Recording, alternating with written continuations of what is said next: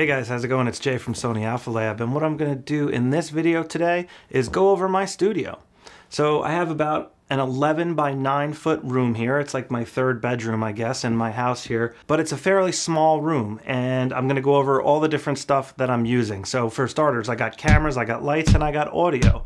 So I'm going to go over all three of those aspects and break them down. I'm really hoping that this video will help those that are new to building a studio, or somebody that might want to upgrade your studio to get better audio, video, whatever the case may be. I'm hoping that this will help speed that process up, that learning curve that's involved when it comes to, you know, upgrading studio equipment. There's so much different equipment you could buy, so many different solutions to various problems. So I really hope you guys come along for the ride. And just so you know, below the video in the description area, if you click that show more button, you will see all the different links for all the stuff that I'm talking about in this video. All right, so let's get right into it, and we're gonna start with cameras. Here's my Sony A7C in front of me. And as you can see, I have the awesome small rig camera cage on the camera, so I can just easily mount it right to the tripod without using any kind of adapter plate, which is awesome because it has the Arca Swiss like plate built into the bottom of it, so it just makes it super easy to mount to different stuff. I also have this ND filter on the front. I'm not sure how to pronounce it, but it's NISI, and I just got this. One of my friends recommended it and said that it has really good color cast control. So that's what I'm using on the front of my Sony 35mm f1.8 lens. I'm also using a step-up filter. So I have the front of the lens is a 55mm filter thread. The filter that I bought is a 67mm filter. I bought the larger filter because I want this filter to be able to fit on all of my lenses. So to be able to use this on the smaller 55mm filter thread Sony lens, I just have a step-up ring attached. So this is what the step-up ring looks like, or step-down ring, whatever you want to call it, and it just screws to the lens filter like so, and then now I can screw that onto the 55mm filter thread. One thing I like about this filter is how it has this nice easy lever here to turn it. I really like that. The purpose of this ND filter is to slow the shutter speed down, because when you're recording video, you want the shutter speed to be double what your frame rate is. This is looking at it from the side, so you can see what it looks like. This is what the studio looks like. So for starters, I'm using this card here. It's a UHS 2 card, and the read and write speeds are really fast compared to the UHS 1 cards. So that's what I'm using in my Sony A7C. Just gonna put it in the side there, like so. So now, looking at the back of the camera, I have the display mode here. If you hit this display button, you can just cycle through the different screens. And if I scroll to this screen, you can pretty much see all the settings I have set. So if we're looking at the top of the camera, you could see I have it in video mode. Well, let me just go around it quick, and then I'll show you how I have all the settings set. So I'm in manual exposure mode. I have the camera set to 4K at 24p at 100 megabits. You could see it right there. That's the battery power. Metering mode, I have set to average metering mode. I have the color temperature set to 6000K. That's a custom white balance. And the rest of this stuff is default there. Right now the ISO is at 640 because I was going around the camera, but what that should be at is 500. I'll show you that in a minute. F1.8 is the aperture I use. 1/50th of a second is the shutter speed I use. I have facial recognition turned off, so when I hold products up in front of the camera, it switches quickly. I don't have to worry about it locking on my face. I'm using Picture Profile 7, which is S-Log2, and I'm using the Zone Focus mode. So let me show you how to change some of these settings. First thing I'm going to do, I'm going to go into the menu and show you where you can set the video settings. So if I scroll over to tab 2 here, and then scroll down, this is where you can change your video settings. So if you click on that, I have mine set to 4K, as you can see there. And if you scroll down, these are more settings, and I have it set to 24p at 100 megabits per second. So that's how I have the video set. Now, let me go to the ISO here by pressing the side button here. That'll bring you into the ISO. That I want at 500 because I use the studio lights to dial in my exposure. I want the camera set to the base ISO of 500 here, which is the lowest it can go when using S-Log2. So the focus mode, if you hit the function button here and you go up over to the focus area, sorry, not focus mode, focus area, you go there and I have zone selected. As you can see here, it's the second one down. and then you could move the zone around. I have it in the center area. And that works great for almost everything I do. I usually have it set that way.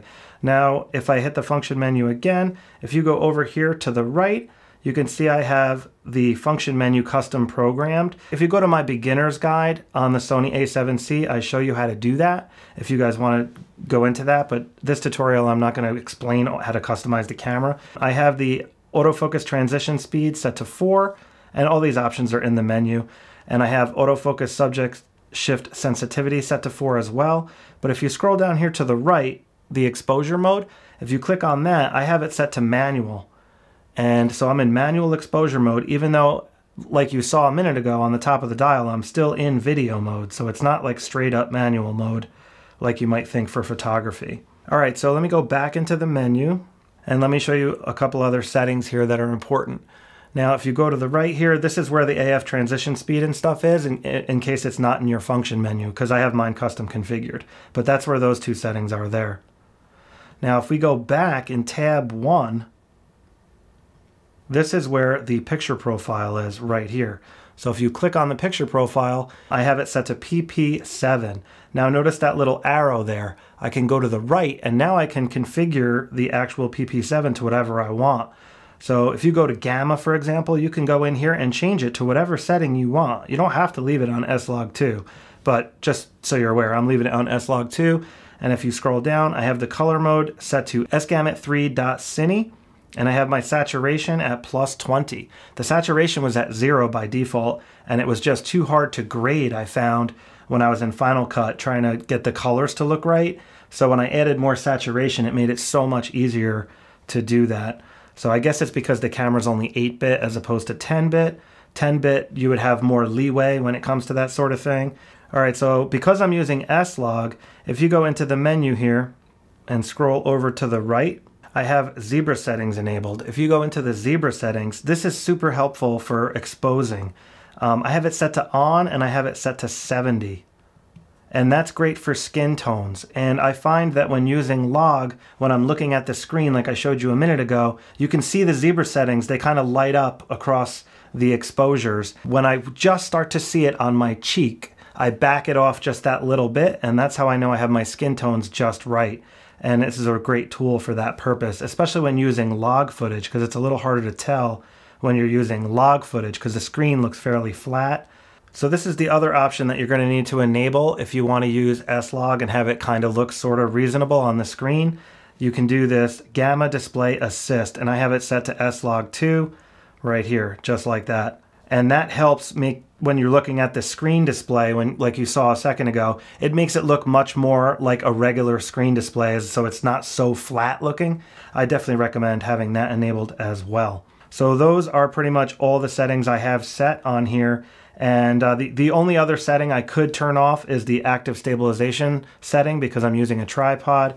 But the camera pretty much knows not to use stabilization if it's on a tripod, so I usually just leave it on because a lot of times I forget to turn it on when I actually do need it. Those are all the settings for the Sony A7C here that I have set. If you guys have any questions about any of these settings, please just let me know. I don't think I missed anything, but that's pretty much how I have the camera set. Now this is also a Manfrotto arm, but it's not the magic arm. It's not quite as sturdy and easy to use as this one. It has multiple adjustment knobs on this guy, but it's super versatile and you can adjust it any way you want, so it does the job perfectly.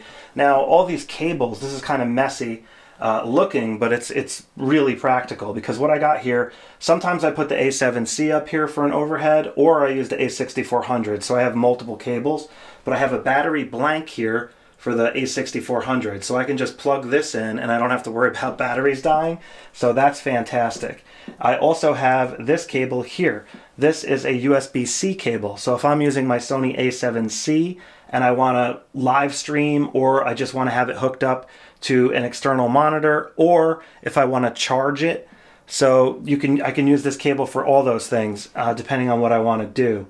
Now this cable here is a micro HDMI cable. I have this cable hooked up to that TV, so I can use that TV and see what I'm doing when I have overhead footage.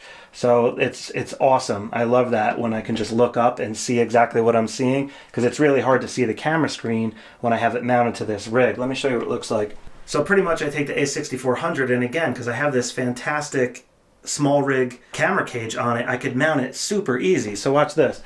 All I got to do is bring it up here, and I can just mount it however I want. There's so many holes to choose from, so I'll just mount it right there, like that.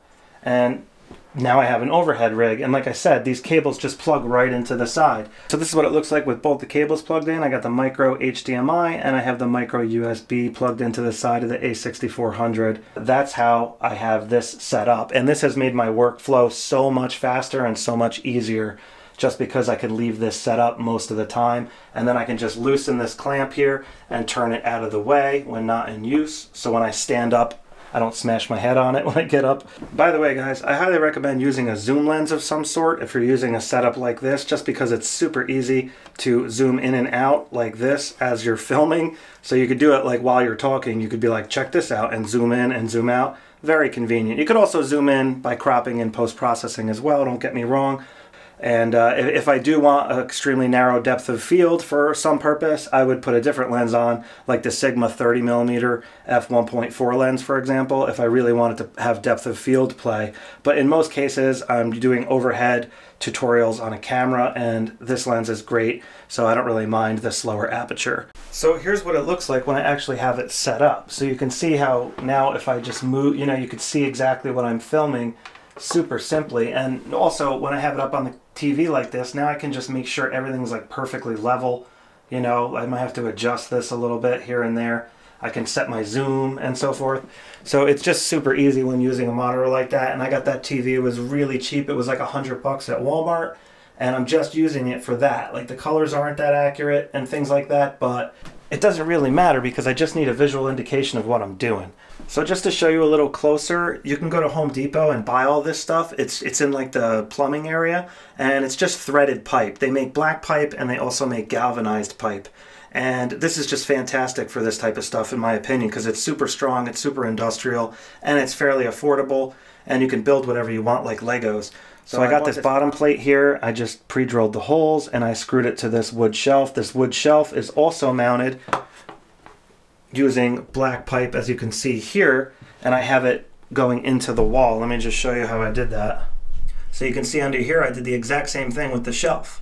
I used that plate, and I got, you know, I screwed into a stud, of course, and then I have a clamp clamping it to that black pipe. So that's what I used for my shelves, and there's another one over there. But again, so then I have a 12-inch vertical pipe, and that's what I'm using to clamp these super clamps to. So the super clamps they clamp really good to round stuff. So I have one here and then the one above for the other clamp. So it's a great solution, and I'm very happy with how it works. It's very easy to use, and it's easy to get the stuff out of the way. So it just makes sense for somebody like me. All right, so for lighting, I am using the Godox SL2. It's an LED daylight balanced video light. And I just wanted to show you the rig that I have set up. Remember that black pipe I was showing you a minute ago? Check this out. So I got the mount on top of this big heavy duty shelf that I built, and I just have black pipe coming out, down and around, and that allows me to move everything all over the place. As you can see here, I can turn this like that, so I can get the light further away. I can use the light towards the camera to light up my lab scene. I can have it set basically like this, and that'll, behind the camera is where I have the lab scene behind that door. And this just works so good. It's so simple and it's very affordable. Now, of course, they make professional versions of this, but I don't know. I just like building stuff myself, and it works really well. Now, this is just a 36-inch collapsible softbox, and I have the grid in the front of it. That grid, what that grid does, if you're not aware, is it makes sure that the light goes straight in like one direction, and so it doesn't diffuse out. That's what the grid does. If I didn't have the grid, the background would also be lit up by some of the softbox light, but that grid keeps the light nice and straight. So the Godox light also comes with this remote, so it's very easy to just dial in the light power. You know, while I'm sitting in front of the camera, I don't have to get up and dial in the light. All I have to do is hit up and down on this, and there it is. And I can also see the color temperature, and I can change that on the remote as well. And the light was an investment. You know, it is kind of expensive compared to the cheaper lights, but it's so much better. It was totally worth the upgrade. Alright, so let me talk to you about these two background lights. I have the one light that's really bright right now. That's the one that lights up the side of my face that you can see in the talking head footage. And then the other light I have set to orange basically right now, and that's just lighting up the background. So let me show you how those are set. So here is the light that I was using for the lighting up the side of my face, and it's the newer 660 LED light, and it works great. I have it actually only at 10% power, and I have the color temperature set to 5000, which is matching the Godox light that you can see in the background now. So for this light, I'm using the GVM 850D, and this is a cool light because it does RGB as well. So I have it in hue mode right now. If you press this button, you can change the mode. That's regular mode, like I'm using the other light for to light my face up. But in this case, I'm using it as color. So I have it set to hue, and then you can dial in whatever color you want, as you can see. And I have it at 100%, and if you hit the mode button again, you could set your saturation, which I also have at 100. So that's what I'm using this light for at this time. And it works great. All right, so over here, guys, you can see right here, this is my Ariza light. I reviewed this a while back, and this is just a nice portable light. It's got super strong magnets, so you can stick it to stuff in the field, which is awesome. And it's got a power button here. It's like water resistant. And what I do with this light, I pretty much just put it right here like this, and it lights up my lens shelf, and it also puts a little bit of that blue on the background. So that's what I use this light for, and it's battery powered. So I also have that USB-C cable over here. And what I do is I plug this one end into the light, one end into my laptop, and that will charge the light while I'm using it. So I do that as well sometimes. Lastly, over here you can see that other little light I have, this guy. And I have this one's battery powered. It's another GVM light, and I just have a battery pack on here. It takes the F550 style unit, and I have this light set to color as well. I'm not sure how good you can see that, but HSI mode is the color, and I have this one set to blue. So I have this set right about like that, and that helps light up the wall over there, and it lights up the background as well a little bit. So when you look at me when I'm doing the talking head stuff, that background's all out of focus, and the lights kind of look cool. It makes an interesting background, I think. The other light I wanted to show you was my GVM round desk light, and now that light mounts right to the desk. It's great when I'm using the overhead rig to light up whatever I have on the desk. And I actually reviewed this light as well, and I have it set to about 50% power, and I also have it set to 5000 for the white balance. So I don't have that light on my desk all the time. I only put it on there when I'm doing overhead stuff, when I need the light. When I'm recording in the field, guys, I use this Zoom F1 field recorder, and it comes with the lav mic, a lavalier mic. You could see here, and this is the lav mic. You can just pin it right to your shirt with this little clamp. All right, so for my professional mic, I'm using the MKE 600, and I have it set on a boom stand here. I'll show you the rest of that boom in a second, but what I wanted to show you first was the mic itself. So this type of mic requires XLR cables. And XLR cables are great cables. They're balanced audio cables, and they have a lot of shielding built in, so you don't have to worry about picking up hum and things like that when you're on movie sets. You can see on the bottom, there's a couple of switches. I have the battery turned off, and I have the curve set to flat there. And the XLR cable just plugs into the end of the mic like so, and it actually has a click to it. It like locks in place. And it came with this little mount here as well, so it just mounts there pretty sweet. And then it also comes with this wind diffuser. So I put that on there. And what's so convenient is I can just turn this really easily with this boom stand to change how the mic is positioned. So this kit, this boom kit, came with the light stand and this thing here. And this is like a multi-adapter unit. I don't even know what you call this, but it has all sorts of holes in it. So you can clamp it to a variety of size of pipes, because this pipe is a different size than the pipe here, for example. And if you loosen it, you can adjust where the light is. So you can raise it up and down, you can slide in and out like so. And this is just super versatile. So if I want to use this in front of my computer, for example, I can swing it like this and then have it aimed over there. Something like that. So when I'm in front of the computer, I have the mic right where I need it. And when I'm talking in front of the camera, I have the mic up much higher above my head so you can't see it. But that's how that works. So down here, I have a Zoom H5, and this is it's called a handy recorder, and it's awesome. It's really powerful. I love this thing, and it has XLR inputs, which is why I had to get it. So this cable here plugs into the recorder, and the other end of this cable you saw already plugs into the mic. So it actually is keyed, so you just have to turn it the right way and it'll plug right in. And then all you have to do, I'm plugged in input 1, so I just have input 1 selected right there. You could turn it on and off. When I have input 1 selected, you can now see test 1 2, test 1 2. You can see the audio meters going, and that's how you do it. And when recording, by the way, I like to dial it so it's right around, let's see, the audio meter's pretty good. That's usually how I have it set. So this thing takes batteries also, but I have it plugged in right now, so I don't have to worry about changing batteries and stuff. SD card slides right into the side of the unit, and I actually have it mounted with a clamp here. You can see it's got a little ball head, and then I got this clamp here. So what's cool about the clamp is I can just clamp it right to the desk, like so. Or if I want to move this thing, I can clamp it right to the light stand and then just carry it all together. It's just another view of this weird clamp contraption thing. And I'm actually using 2 XLR cables. I have a short one that has a 90-degree on it, and then it connects right there to a longer cable which goes into my Zoom H5 recorder, as you can see right there. Alright, so now I'm just going to go over my rig for live streaming and how I have it set up. So I prefer to use the Sony 20mm f1.8 G lens for the live streaming because it's a little bit of a wider view, and it's easier for me to show things to people when I'm, demonstrating in front of the camera, for example. All right, so let me show you how I have the camera set. So I'm in video mode here, and let me just turn this beast on.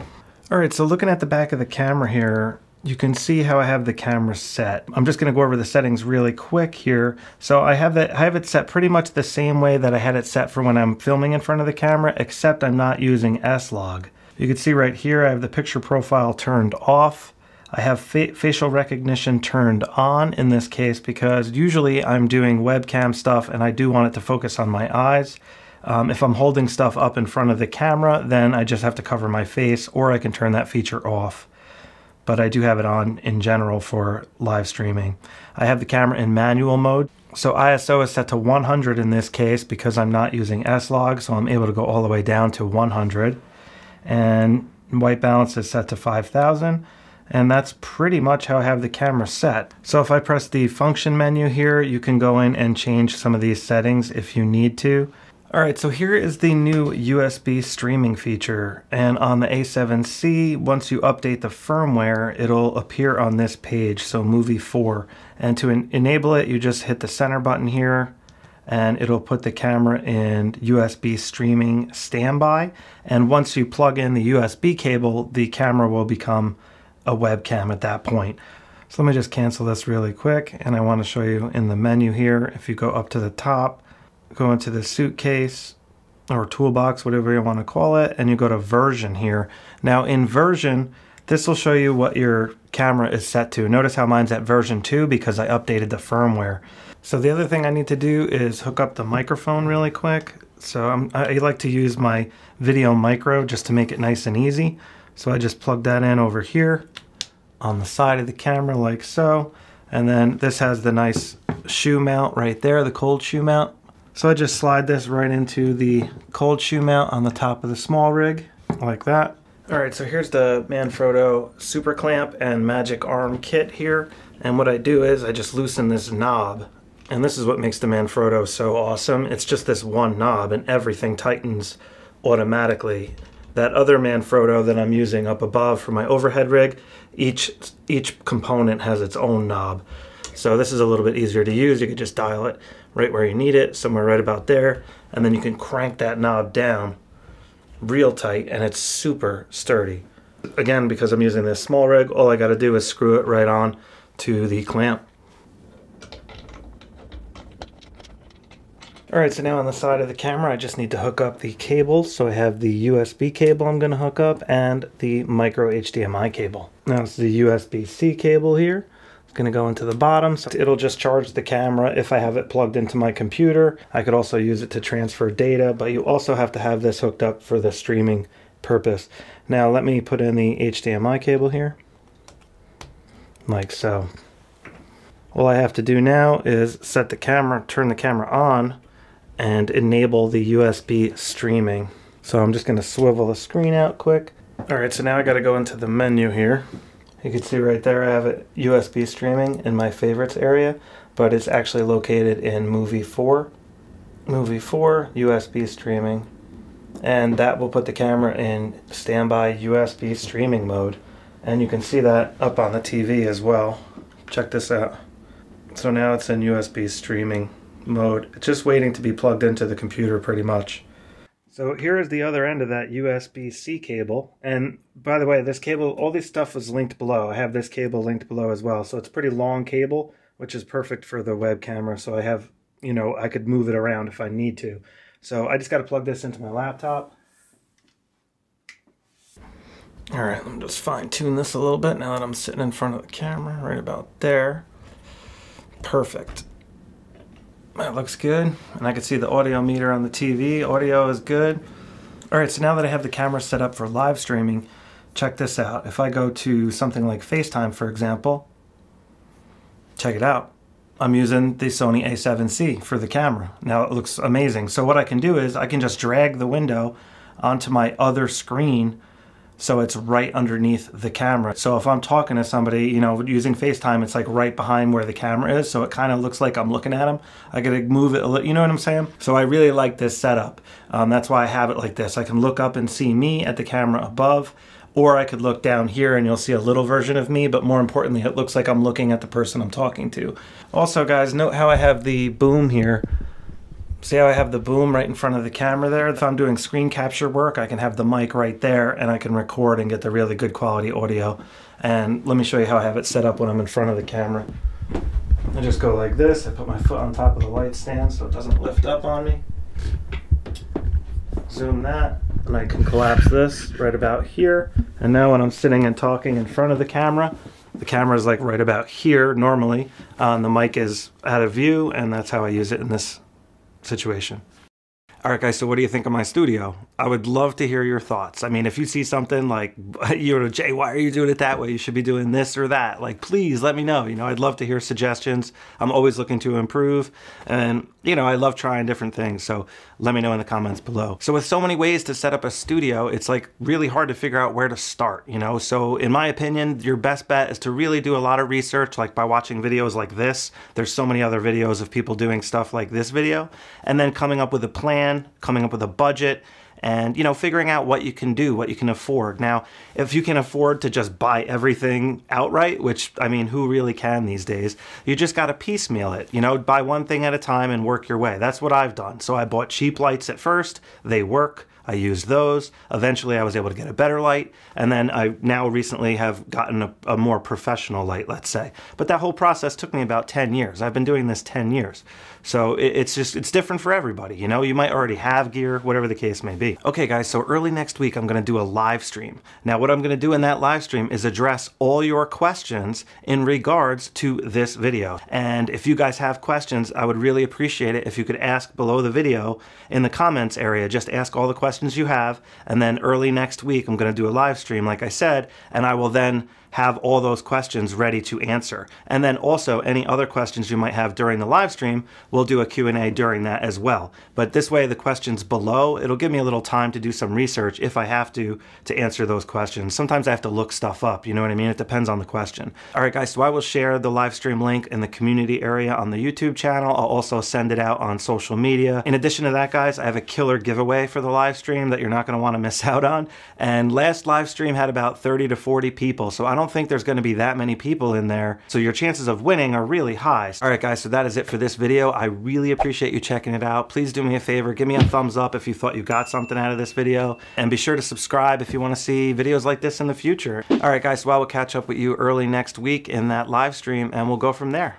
Have a good one. Take care.